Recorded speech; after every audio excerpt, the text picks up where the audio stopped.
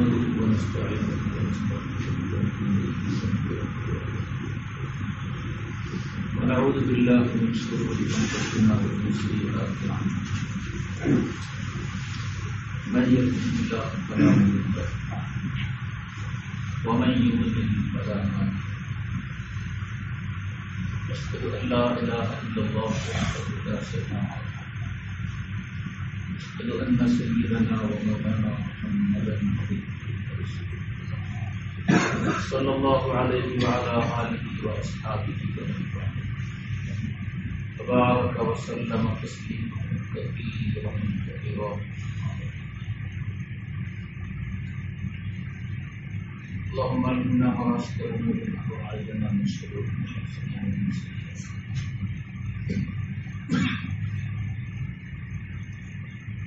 رب اشرح لي صدري ويسر لي واحلل عقدة من لساني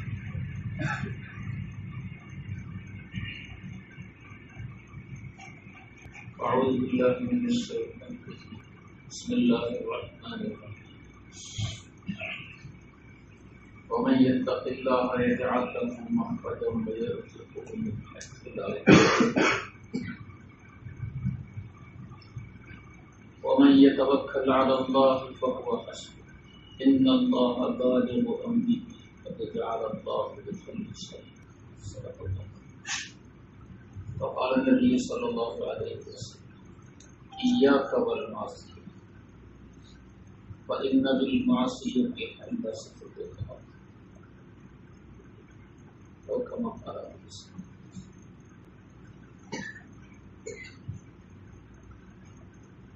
അല്ലാഹു സുബ്ഹാനഹു വ തആല അവരെല്ലാവരുടെയും ജീവിതത്തിൽ വന്നുപോയ മുഴുവൻ തെറ്റുകളും അവന്റെ കരുണകൊണ്ട് മാപ്പാക്കിക്കൊണ്ട് അള്ളാഹുവിന്റെ കൽപ്പനകളെ അനുസരിച്ച് ജീവിക്കുക. നല്ല അവസ്ഥയിൽ നമ്മളെയും നമ്മുമായി ബന്ധപ്പെട്ട എല്ലാവരെയും മുഴുവൻ മുഅ്മിനീങ്ങൾ മുസ്ലിമുകൾ അല്ലാഹു തആല വഴിയിൽ നടത്തുമാറാകട്ടെ. നമ്മളിൽ നിന്നും വേർപെട്ടു പോയ നമ്മളുടെ സഹോദരങ്ങൾ ബന്ധുക്കൾ അല്ലാഹു തആല അവരുടെ ബർസഖിയായ ജീവിതം സന്തോഷകരമാക്കി നമ്മളും ആ ജീവിതത്തിലേക്ക് എത്തുമ്പോൾ എല്ലാ നിലയിലുള്ള സന്തോഷവും നേടിയെടുക്കാനുള്ള യോഗ്യതകൾ ഇവിടെ നിന്ന് തന്നെ ഉണ്ടാക്കി കൊണ്ടുപോകാൻ അല്ലാഹു തആല നമുക്കെല്ലാം തൗഫീഖ് ചെയ്യുമാറാകട്ടെ. അല്ലാഹു സുബ്ഹാനഹു വ തആല അല്ലാഹുവിന്റെ മുഴുവൻ മനുഷ്യരായ അടിമകൾക്ക് എല്ലാവർക്കും നൽകിയിരിക്കുന്ന ഒരു പ്രത്യേകമായ നിർദ്ദേശമുണ്ട്. അതിൽ ഈമാനുള്ളവരോ അല്ലാത്തവരോ ഇക്കാലത്തുള്ളവരോ മുൻകാലത്ത് കഴിഞ്ഞു പോയവരോ സല്ലല്ലാഹു അലൈഹി വസല്ലമ തങ്ങളുടെ സമുദായമോ അല്ലെങ്കിൽ അതിനു മുമ്പുള്ള സമുദായങ്ങളോ ഈ വ്യത്യാസങ്ങളൊന്നുമില്ല. എന്ന ആദം നബി അലൈഹിസ്സലാമിനെ അല്ലാഹു സുബ്ഹാനഹു വ തആല ഈ ലോകത്തേക്ക് നബിയായി നിയോഗിച്ചു അന്നു മുതൽ സയ്യിദുനാ മുഹമ്മദ് റസൂലുള്ളാഹി സ്വല്ലല്ലാഹു അലൈഹി വസല്ലമ തങ്ങളെ അന്ത്യപ്രവാചകനായി അല്ലാഹു തആല നിയോഗിക്കുന്നത് വരെയും പിന്നെ നബി സല്ലല്ലാഹു അലൈഹി വസല്ലമ തങ്ങൾ വഴിയായി ലോകാവസാനം വരെ നിലനിൽക്കുന്ന അല്ലാഹുവിന്റെ നിർദ്ദേശങ്ങളിൽ ഏറ്റവും പ്രധാനപ്പെട്ട ഒരു നിർദ്ദേശമാണ് അല്ലാഹുവിനെ അനുസരിച്ച് വഴിപ്പെട്ട് ഭയപ്പെട്ട് ജീവിക്കുക, അഥവാ ജീവിതത്തിൽ തഖ്വ ഉണ്ടാവുക എന്ന്. ഇതെല്ലാവരോടും നിർദ്ദേശിക്കപ്പെട്ടിരിക്കുന്ന കാര്യം. സല്ലല്ലാഹു അലൈഹി വസല്ലമ തങ്ങൾ പരിശുദ്ധമായ ഖുർആൻ ശരീഫ് ഓതി കേൾപ്പിക്കാൻ തുടങ്ങിയ കാലത്ത് മക്കയിൽ അല്ലാഹുവിനെ വിശ്വസിച്ച നബി സല്ലല്ലാഹു അലൈഹി വസല്ലമ തങ്ങളെ റസൂലായി അംഗീകരിച്ച് വിശ്വസിച്ച ആളുകൾ വിരലിലെണ്ണാവുന്നവരെ ഉണ്ടായിരുന്നു. ബാക്കി എല്ലാവരും നിഷേധികളായിരുന്നു, അനുസരിക്കാത്തവരായിരുന്നു. അവരോടും അല്ലാഹു സുബ്ഹാനഹു വ തആലയുടെ നിർദ്ദേശം ഈ തഖ്വയുടെ നിർദ്ദേശമാണ്. തഖ്വ എന്ന് പറയുന്നത് ഈമാനും ഉൾപ്പെട്ടതാണ്. അതുകൊണ്ടാണ് ഈമാനിന്റെ നിർദ്ദേശത്തിന് മുമ്പ് തന്നെ എല്ലാവരോടും പൊതുവായ നിലയിൽ അല്ലാഹു തആല തഖ്വയെ കുറിച്ച് ഉപദേശിച്ചു. മുഴുവൻ മനുഷ്യരെയും സംബോധന ചെയ്തുകൊണ്ട് അല്ലാഹു തആല പറയുന്നു, നിങ്ങളുടെ ഉടമസ്ഥനായ നിങ്ങളുടെ സൃഷ്ടാവായ സംരക്ഷകനായ റബ്ബിനെ നിങ്ങൾ തഖ്വ ചെയ്യുക. യാ അയ്യുഹന്നാസു തഖൂ റബ്ബക്കും. ഖുർആനിൽ ധാരാളം സ്ഥലങ്ങളിൽ ഈ സംബോധന വന്നിട്ടുണ്ട്.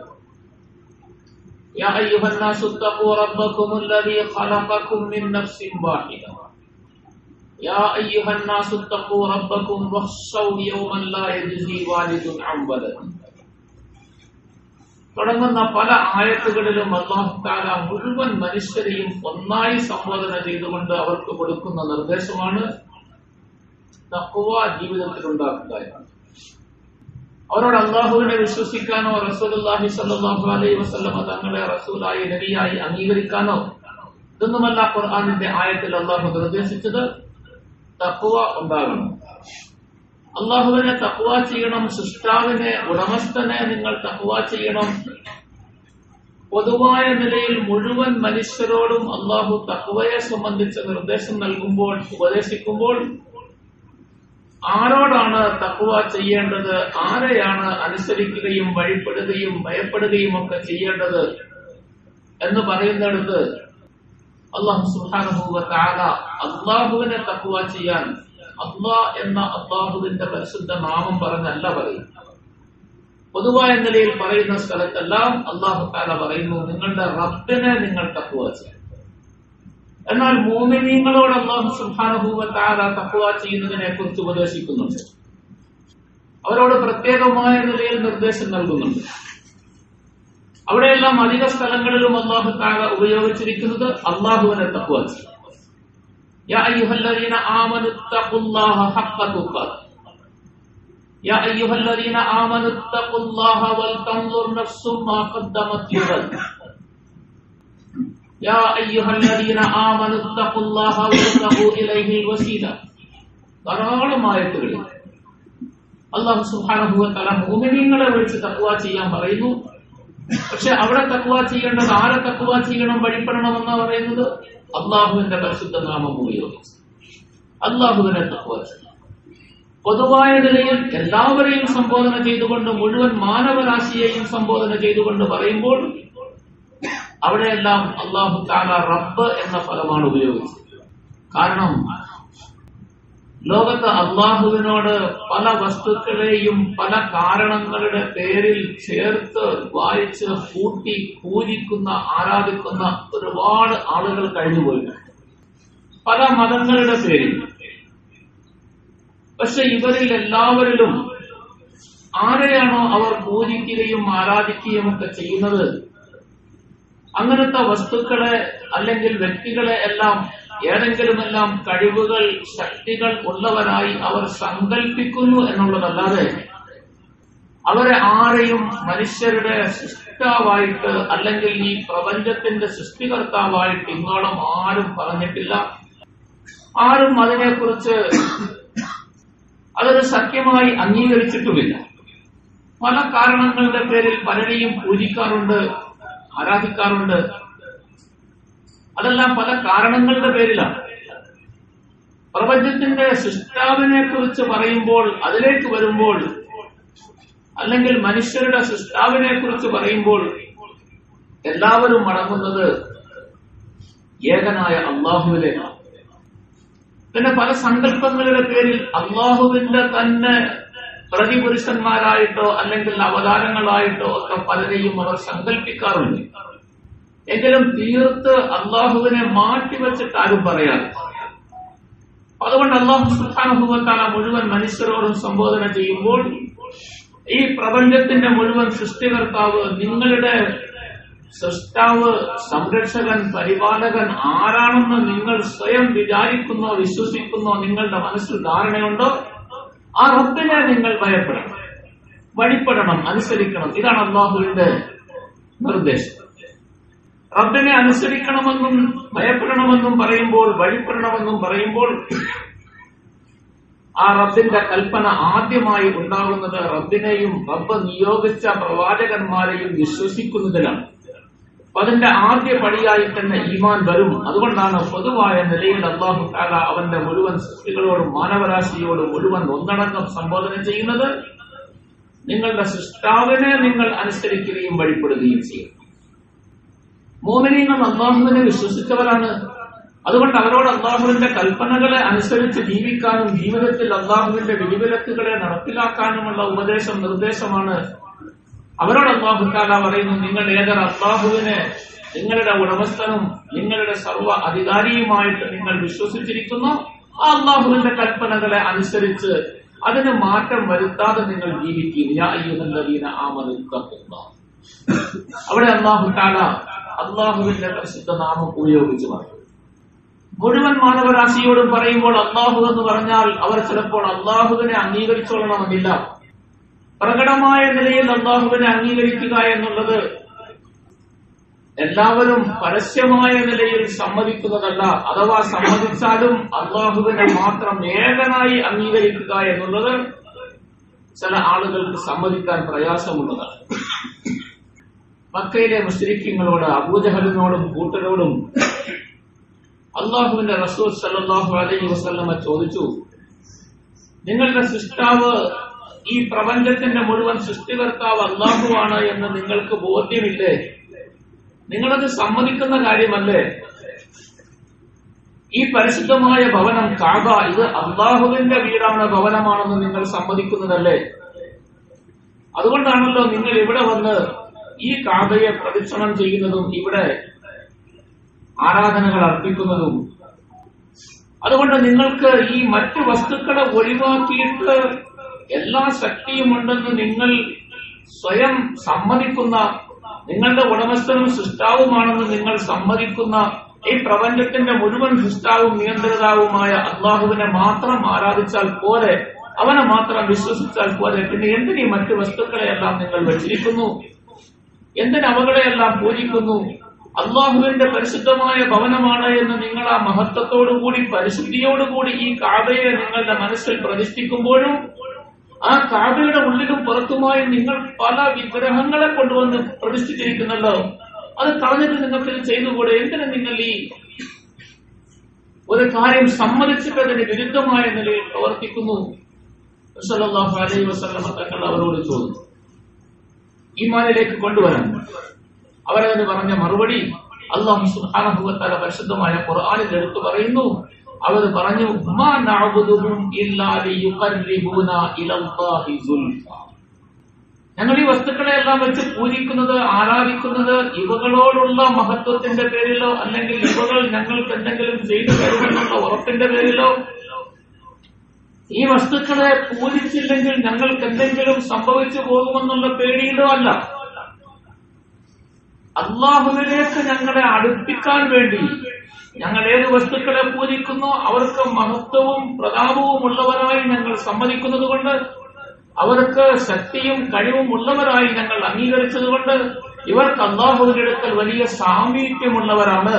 അതുകൊണ്ട് ഇവരുടെ സാമീപ്യത്തെ വെച്ചുകൊണ്ട് ഇവരെ പൂജിക്കുമ്പോൾ അവരുടെ പ്രീതി നേടിയാൽ അവർ അല്ലാഹുവിലേക്ക് ഞങ്ങളെ അടുപ്പിക്കും. അല്ലാഹുവിലേക്കുള്ള സാമീപ്യം ഞങ്ങൾക്ക് ഇവർ നേടിത്തരും. അതുകൊണ്ടാണ് ഞങ്ങൾ ഇവരെ പൂജിക്കുന്നത് എന്ന് പറഞ്ഞു. അപ്പൊ അവരുടെ ഈ വിശ്വാസം അല്ലാഹുവിനെയാണ്. അല്ലാഹുവാണ് സൃഷ്ടികർത്താവെന്നും നമ്മളെ സൃഷ്ടിച്ചതും അല്ലാഹുവാണെന്ന് അവർക്കും അറിയാമായിരുന്നു. അവരും അത് സമ്മതിക്കുന്ന കാര്യം തന്നെയായിരുന്നു. പക്ഷെ അല്ലാഹുവിലേക്ക് നേരിട്ട് ഇബാദത്ത് കൊണ്ട് അടുക്കാൻ, അല്ലാഹുവിന്റെ സാമീപ്യം നേടാൻ കഴിയുകയില്ല എന്നവർ തെറ്റിദ്ധരിച്ചുപോയി. ആ സങ്കല്പം കാലങ്ങളായിട്ട് അവർക്ക് കിട്ടിയതാണ്, അവരുടെ പൂർവികന്മാരിൽ നിന്നും കിട്ടിയതാണ്.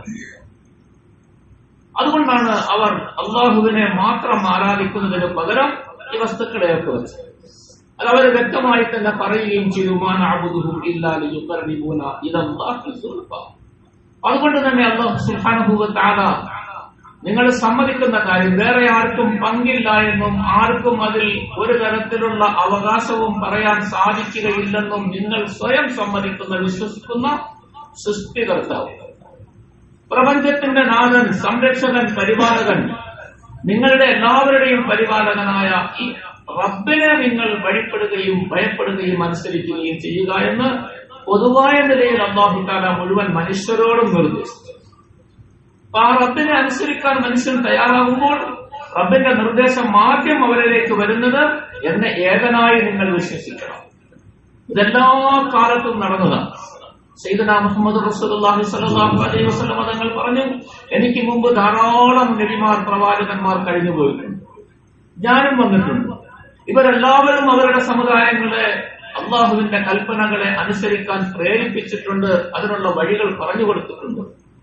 പക്ഷെ അന്നും ഇന്നും മാറ്റമില്ലാതെ മുഴുവൻ നബിമാരും ഒരേ സ്വരത്തിൽ എല്ലാവരും അവരുടെ സമുദായത്തോട് ഉപദേശിച്ച ഒരേ ഒരു കാര്യമുണ്ട്: അള്ളാഹുവിനെ മാത്രം വഴിപ്പെടണം, വണങ്ങണം, ആരാധിക്കണം.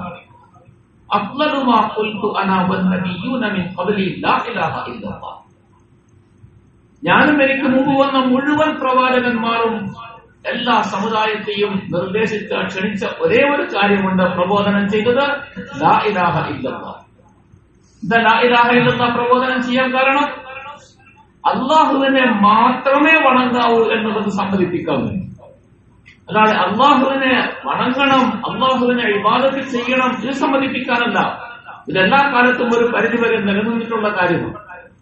ഈമാൻ ഇല്ലാത്ത ആളുകൾ, നമ്മളുടെ ഭാഷയിൽ അമുസ്ലിമീങ്ങൾ എന്നൊക്കെ പറയുന്ന ആളുകളെല്ലാം അള്ളാഹുവിനെ ഒരു പരിധിവരെ അംഗീകരിക്കുന്നവരും വണങ്ങുന്നവരുമാണ്. പക്ഷെ അള്ളാഹുവിനെ മാത്രം ആരാധിക്കുന്നതിലാണ് അവർക്ക് പ്രയാസം. അതാണ് സമ്മതിക്കാൻ അവർക്ക് ബുദ്ധിമുട്ട്. സയ്യിദുനാ മുഹമ്മദ് റസൂലുള്ളാഹി സ്വല്ലല്ലാഹു അലൈഹി വസല്ലം തങ്ങളോട് മക്കക്കാർ ചോദിച്ചു, നിങ്ങൾ എന്താ ഈ പറയുന്നത്? ഞങ്ങൾ എത്രയോ കാലങ്ങളായി ഞങ്ങളുടെ പൂർവികന്മാർ വഴിയായി ഞങ്ങൾക്ക് കിട്ടിയ ഈ ആരാധന അത് അള്ളാഹുവിനെ മാത്രമല്ല മുഴുവൻ വസ്തുക്കളെയും വെച്ച് ആ കൂട്ടത്തിൽ ഏറ്റവും ശക്തിയും കഴിവും അധികാരവും ഉള്ളവൻ, സൃഷ്ടാവ്, സംരക്ഷകനൊക്കെ അള്ളാഹു തന്നെയാണ്.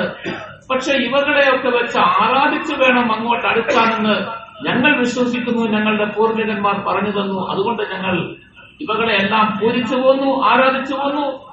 ഇന്ന് നിങ്ങൾ വന്ന് ഇതെല്ലാത്തിനെയും ഞങ്ങൾ ഉപേക്ഷിക്കണമെന്നും ഇതെല്ലാത്തിനെയും ഒഴിവാക്കിയിട്ട് ഏക ഇലാഹിനെ അള്ളാഹുവിനെ മാത്രം ആരാധിക്കണമെന്ന് നിങ്ങൾ പറഞ്ഞാൽ ഇന്നോളം ഞങ്ങൾക്ക് കേട്ട് കേൾവിയില്ലാത്ത ഒരു പുതിയ കാര്യമാണ്. പിന്നെ എങ്ങനെ ഞങ്ങൾ സമ്മതിക്കും? ഇതൊരു വലിയ അത്ഭുതമായ കാര്യം കൊണ്ടാണല്ലോ നിങ്ങൾ വന്നിരിക്കുന്നത്. ആരും പറഞ്ഞു കേട്ടിട്ടില്ലാത്തത്.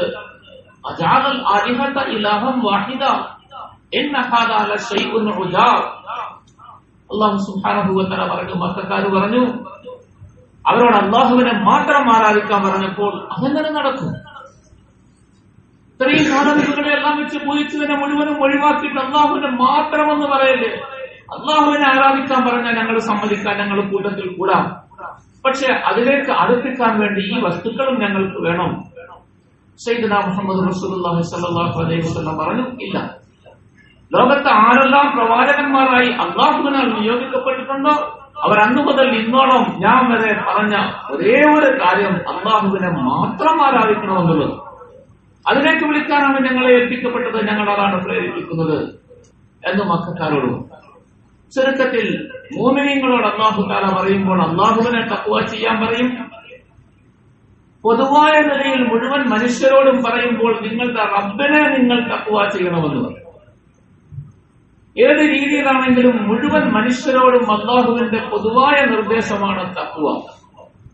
എന്താണ് എല്ലാവരോടും തഖ്വയുടെ നിർദ്ദേശം അല്ലാഹു തആല നൽകിയത്? എന്താണ് തഖ്വ എന്ന് പറഞ്ഞത് കൊണ്ടുള്ള ഉദ്ദേശം? നമ്മളൊക്കെ സാധാരണ നിലയിൽ പറയാറുണ്ട്, ആരെങ്കിലുമൊക്കെ നിസ്കരിക്കാൻ സമയത്ത് പള്ളിയിലേക്ക് പോകുന്നു, അല്ലെങ്കിൽ നമസ്കാരത്തിന് ശേഷമോ മുമ്പോ അല്പസമയമൊക്കെ പള്ളിയിൽ കഴിച്ചു കൂട്ടുന്നു, എന്തെങ്കിലുമൊക്കെ മോശമായ അല്ലെങ്കിൽ സാധാരണ നിലയിൽ എല്ലാവരും ചെയ്യുന്ന കാര്യങ്ങളൊക്കെ പറയുമ്പോൾ അതിലൊക്കെ മനസ്സോടുകൂടി പങ്കെടുക്കാൻ അല്പം മടിയൊക്കെ കാണിച്ചാൽ നമ്മൾ പറയും, ആള് വലിയ തഖ്വ ഉള്ള ആളാ, ആള് വലിയ മുത്തഖിയ, അയാൾക്കും വലിയ തഖ്വ കൂടിയിരിക്കുകയാണ്, അതുകൊണ്ടാണ് ഇതിനൊന്നും കൂടാത്തത്, അല്ലെങ്കിൽ പറഞ്ഞ അയാളത് ചെയ്യൂല കൂടൂല എന്നൊക്കെ നമ്മൾ പറയാം. ഒന്ന് കൂടിപ്പോകുന്ന സാധനമാണ് തഖ്വ. അത് കൂടിപ്പോയാൽ പിന്നെ ആളുകളെ നമ്മൾ വിചാരിക്കുന്ന ഒരു സ്ഥലത്തും കിട്ടുകയില്ല, അങ്ങനത്തെ ഒരു കാര്യത്തിനും അയാൾ സഹകരിക്കുകയുമില്ല എന്നൊക്കെ വലിയ കാര്യമായിട്ടാണ് പറയുന്നത്. എങ്കിലും പരോക്ഷമായി ഒരു ആക്ഷേപമായി പറയുന്ന വാക്കാണ് തഖ്വ എന്ന് പറയുന്നത്, മുത്തഖി എന്ന് പറയുന്നത്. അങ്ങനെ നമ്മൾക്ക് സാധാരണ ഉപയോഗിക്കാറുണ്ട്. നമ്മുടെ കൂട്ടത്തിൽ നമ്മൾ വിചാരിക്കുന്ന കാര്യത്തിന് ആര് സഹകരിക്കുകയും കൂടുകയും ചെയ്യുന്നില്ലയോ അയാളെ നമ്മൾ വലിയ ബഹുമാനത്തോടുകൂടിയാണെന്ന് തോന്നുന്ന തരത്തിൽ പരോക്ഷമായി വിമർശിക്കും, ആക്ഷേപിക്കും, അയാൾ വലിയ തഖ്വ ഉള്ളതാണ്. തഖ്വ ആക്ഷേപിക്കപ്പെടേണ്ട കാര്യമാണോ? അല്ലെങ്കിൽ തഖ്വയിൽ എവിടെയാണ് കൂടുതൽ കുറവുണ്ടാവുക? തഖ്വയിൽ കൂടുതൽ കുറവൊന്നും ഉണ്ടാകാനില്ല.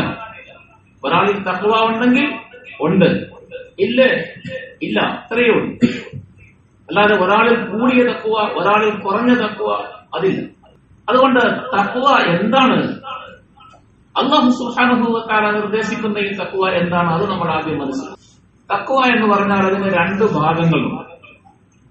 ഒന്ന്, അള്ളാഹുവിന്റെ മുഴുവൻ കൽപ്പനകളെയും അനുസരിക്കുക. അള്ളാഹുവിന്റെ ഏതെങ്കിലും ചില കൽപ്പനകളെ അനുസരിക്കുന്നതിനല്ല തഖ്വ എന്ന് പറയുന്നത്.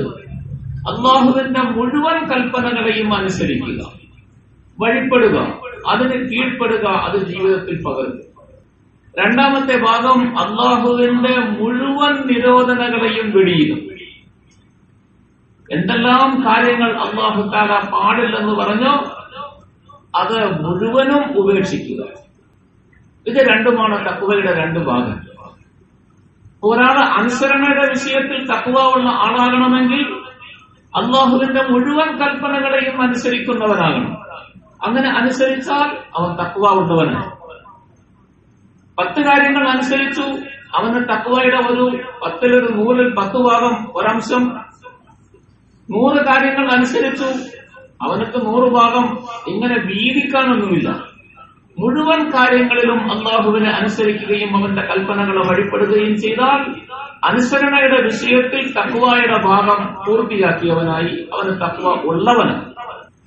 നിരോധനയുടെ വിഷയത്തിൽ അല്ലാഹു തആല നിരോധിച്ചിരിക്കുന്ന മുഴുവൻ കാര്യങ്ങളെയും ഒരാൾ വെടിയുന്ന ആളായാൽ, ഒഴിവാക്കുന്ന ആളായാൽ, അയാൾ നിരോധനയുടെ വിഷയത്തിൽ അല്ലാഹുവിന്റെ തഖ്വ ഉള്ള ആളാണ്. പിന്നെ ഈ കൽപ്പനകളെ അനുസരിക്കുന്നതിന്റെ രീതി, നിരോധനകളെ വെടിയുമ്പോൾ അവന്റെ മനസ്സിലുണ്ടാകുന്ന ആ മനസ്സിന്റെ അവസ്ഥ, ഇതെല്ലാം നോക്കിയിട്ടാണ് കൂടുതൽ സൂക്ഷ്മതയും ഭയവും ഒക്കെ ഉള്ളവനാണ് എന്ന് പറയുന്നത്. സയ്യിദുനാ മുഹമ്മദ് റസൂലുള്ളാഹി സ്വല്ലല്ലാഹു അലൈഹി വസല്ലം തങ്ങൾ പറയുന്നുണ്ട്, മനുഷ്യരുടെ കൂട്ടത്തിൽ, നിങ്ങളുടെ കൂട്ടത്തിൽ അല്ലാഹുവിനെ ഏറ്റവും ഉയർന്ന നിലയിൽ നന്നായി തഖ്വ ചെയ്യുന്നവൻ ഞാനാണ്. ഏറ്റവും കൂടുതൽ അല്ലാഹുവിനെ ഭയക്കുന്നവനും ഞാനാണ്. അതുകൊണ്ട് ഞാൻ അല്ലാഹുവിന്റെ കൽപ്പനയെ അനുസരിക്കുമ്പോൾ എന്റെ മനസ്സിന്റെ അവസ്ഥ വേറൊന്നായിരിക്കും. ആ അവസ്ഥ നിങ്ങൾക്ക് വന്നോളണമെന്നില്ല. അല്ലാഹുവിന്റെ നിരോധനയെ ഒഴിവാക്കുമ്പോൾ എന്റെ മാനസികമായ അവസ്ഥ വളരെ ഉയർന്നതായിരിക്കും. അത് ചിലപ്പോൾ നിങ്ങൾക്ക് കിട്ടിക്കൊള്ളണമെന്നില്ല. അതുകൊണ്ട് അല്ലാഹുവിനെ ഏറ്റവും കൂടുതൽ അറിഞ്ഞു ഭയക്കുന്നവൻ, അല്ലാഹുവിനെ ഏറ്റവും കൂടുതൽ അറിഞ്ഞു ഭയക്കുന്നവൻ ഞാനാണ്. അതുകൊണ്ട് എന്റെ തഖ്വയും ആ നിലയിൽ ഉയർന്നതാണ് നബി സല്ലല്ലാഹു അലൈഹി വസല്ലം തങ്ങൾ പറഞ്ഞു. ആ സ്ഥാനത്തേക്ക് എത്താൻ വേറെ ആർക്കും, അല്ലാഹുവിന്റെ അടിമകളിൽ ആർക്കും സാധിക്കുകയില്ല. കാരണം അല്ലാഹുവിനെ സംബന്ധിച്ച് നബി സല്ലല്ലാഹു അലൈഹി വസല്ലം തങ്ങൾ മനസ്സിലാക്കിയതുപോലെ, അറിഞ്ഞതുപോലെ അറിയാനോ അതുപോലെ അല്ലാഹുവിനെ ഭയപ്പെടാനോ സാധിക്കുകയില്ല. ഒരാൾ നമസ്കരിക്കുന്നു, നമ്മളൊക്കെ നമസ്കാരക്കാരാണ്, നമസ്കരിക്കാറുണ്ട്, സമയമാകുമ്പോൾ നമസ്കരിക്കാറുണ്ട്. പക്ഷെ നമ്മൾ ഈ മസ്ജിദ് നിറച്ച ആളുകൾ നമസ്കരിച്ചാൽ 100-200 ആളുകളുണ്ടെങ്കിൽ നമ്മൾ 200 പേരെ പരിശോധിച്ചാൽ നമ്മളുടെ നമസ്കാരത്തിന്റെ സമയത്തുള്ള മാനസികാവസ്ഥ 200 രീതിയിലായിരിക്കും. ഒരാളുടെ അവസ്ഥ മറ്റൊരാളുടെ ഹൃദയത്തിൽ ഉണ്ടാവുകയില്ല. അള്ളാഹുവിനെ സംബന്ധിച്ചുള്ള ഭയവും വിനയവും താഴ്മയും അള്ളാഹുവിന്റെ അനുസരണയും നമസ്കാരത്തിൽ അള്ളാഹുവിന്റെ ഭാഗത്തിൽ സ്വീകരിക്കപ്പെടുമോ അംഗീകരിക്കപ്പെടുമോ എന്നുള്ള ആ വ്യാകുലതയും, ഇതെല്ലാം ഒന്ന് പരിശോധിച്ച് നോക്കിയാൽ 200 പേര് ഈ മസ്ജിദിൽ നമസ്കരിച്ചാൽ 200 പേരുടെയും നമസ്കാരം 200 സ്ഥാനത്തായിരിക്കും. അതുകൊണ്ട് നമ്മൾ ആരും അള്ളാഹുവിനെ കുറിച്ച് പൂർണ്ണമായ നിലയിൽ തഖ്വ ചെയ്ത് നമസ്കരിച്ച ആളാണ് എന്ന് നമുക്ക് ആർക്കും അവകാശപ്പെടാൻ സാധ്യമല്ല. അതാണ് തഖ്വയുടെ അവസ്ഥ. നമ്മളുടെ മാനസികാവസ്ഥയിൽ ഉണ്ടാകുന്ന വ്യത്യാസത്തിനനുസരിച്ച് നമ്മളുടെ തഖ്വയുടെ സ്ഥാനങ്ങൾ ഉയരും എന്നല്ലാതെ തഖ്വയുടെ അളവ് കൂടുകയല്ല ചെയ്യുന്നത്. ആഹാരം പാചകം ചെയ്യുന്നു, എല്ലാവരും ആഹാരം പാചകം ചെയ്യാറുണ്ട്, എല്ലാ വീടുകളിലും ആഹാരം പാചകം ചെയ്യാറുണ്ട്. 10 പേര് കൂടി ഒരു കടയിൽ പോയി ഒരു ദിവസം മീൻ വാങ്ങിക്കൊണ്ടുവന്നു കറി വെക്കാൻ. വാങ്ങിക്കൊണ്ടുവന്ന് 10 വീട്ടിൽ കൊണ്ടുപോയി അത് കറി വെച്ചു. ഈ 10 വീട്ടിലെ കറിയും ഒരേ മീനാണ്. അതിൽ ചേർത്തിരിക്കുന്ന ചേരുവകളും എല്ലാം ഒന്ന് തന്നെയാണ്. അതിൽ ചേർക്കേണ്ട സാധനങ്ങൾ പുളിയും മുളകും എല്ലാം ചേർത്ത് തന്നെയാണ് വെക്കുന്നത്. പക്ഷെ ഈ 10 വീട്ടിലെയും കറി നമ്മൾ വിളിച്ചു നോക്കിയാൽ 10 മീൻകറിയാണ്, ഒരേ മീനാണ്, പക്ഷെ 10നും 10 രുചിയാണ്. ഏതെങ്കിലും തരത്തിലുള്ള ചെറിയ വ്യത്യാസങ്ങൾ ആ 10നും ഉണ്ടാകും. 10 വീട്ടിലും വെച്ച കറി പരിശോധിച്ചാൽ 2 വീട്ടിലെ കറി പോലും ഒരേ നിലയിൽ ഇരിക്കുകയില്ല. ഇതാണ് തഖ്വയുടെ അവസ്ഥ. ഇതിനർത്ഥം അവിടെ വെച്ചത് മീനല്ലെന്നോ അല്ലെങ്കിൽ മീൻകറിയായിട്ട് വെച്ചില്ലെന്നോ അതിൽ ചേർക്കേണ്ട സാധനങ്ങൾ ചേർത്തില്ലെന്നോ എന്ന് നമ്മൾ ആരും പറയാറില്ല. അത് ചെയ്യുന്ന ആളുകളുടെ രീതി അനുസരിച്ചുണ്ടാകുന്ന വ്യത്യാസമാണ്. ഇതേ നിലയിൽ നമസ്കരിക്കുന്ന നമ്മൾ 100 പേര് നമസ്കരിക്കുന്നു, എല്ലാവരും നമസ്കാരമാണ് നിർവഹിക്കുന്നത്, എല്ലാവരും അല്ലാഹുവിന് വേണ്ടിയാണ് നമസ്കരിക്കുന്നത്, തഖ്വയുടെ പേരിൽ തന്നെയാണ് നമസ്കരിക്കുന്നത്. പക്ഷെ നമസ്കാരത്തിന്റെ അവസ്ഥ അഥവാ അവരുടെ മാനസികമായ അവസ്ഥയിൽ വ്യത്യാസങ്ങൾ ഉണ്ടാകും. അതുകൊണ്ട് തന്നെ തഖ്വയുടെ പദവികൾ വ്യത്യാസം വരാം, അളവിൽ വ്യത്യാസം വരാം. നബി സല്ലല്ലാഹു അലൈഹി വസല്ലം തങ്ങൾ പറഞ്ഞത്, ഞാൻ ചെയ്യുന്ന ഇബാദത്ത് അതേ നിലയിൽ അല്ലാഹുവിനെ അറിഞ്ഞ് ഭയപ്പെട്ട് ഇബാദത്ത് ചെയ്യാൻ ആ സ്ഥാനത്തേക്ക് എത്താൻ നിങ്ങളാൽ സാധ്യമല്ല. അതുകൊണ്ട് തഖ്വ ഒരാളിൽ ഉണ്ടായാൽ അത് ആക്ഷേപിക്കപ്പെടേണ്ട കാര്യമൊന്നുമല്ല. അങ്ങനത്തെ ആളുകളെ നമ്മൾ ആക്ഷേപ രൂപത്തിൽ അത് പറയാനും പാടില്ല.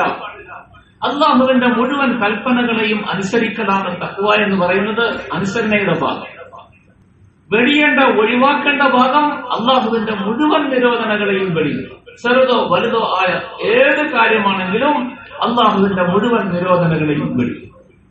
സഹാബാക്കളായ മഹാന്മാർ അവരുടെ ജീവിതത്തിന്റെ അവസ്ഥ ഇതായിരുന്നു.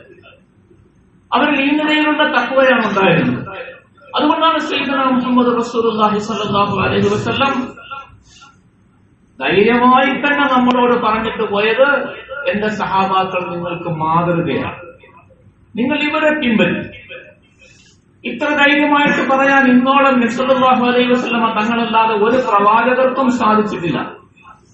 സല്ലല്ലാഹു അലൈഹി വസല്ലം തങ്ങളുടെ മുമ്പ് കഴിഞ്ഞുപോയ പ്രവാചകന്മാരിൽ ആർക്കും അവരുടെ സമുദായത്തിലെ ഒരു വിഭാഗത്തെ നോക്കിയിട്ട് ഇവരെ നിങ്ങൾ പൂർണ്ണമായി പിന്തുടരണം, ഇവരെ പിന്തുടർന്നാൽ നിങ്ങൾ രക്ഷപ്പെടുമെന്ന് പറയാൻ ഒരു പ്രവാചകനും സാധിച്ചില്ല.